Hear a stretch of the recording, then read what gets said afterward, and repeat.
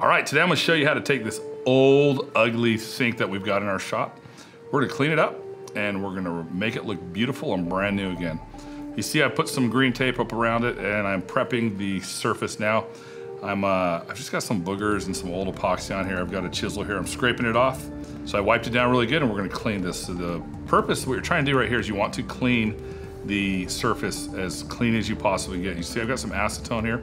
Acetone's a great cleaner. It cleans really well, takes the materials off, and it also flashes, meaning it'll evaporate off very quickly so I can move on to my next step. If you look down into the bowl there, it's really gross. This shop has been here for a very long time, much longer than we've even been here, and it's just taken a lot of abuse. There's a lot of corrosion, there's some pitting, there's some stuff in there. A lot of these colors just aren't gonna come out, but I'm gonna get this surface as clean as I possibly can so that we have some really good adhesion.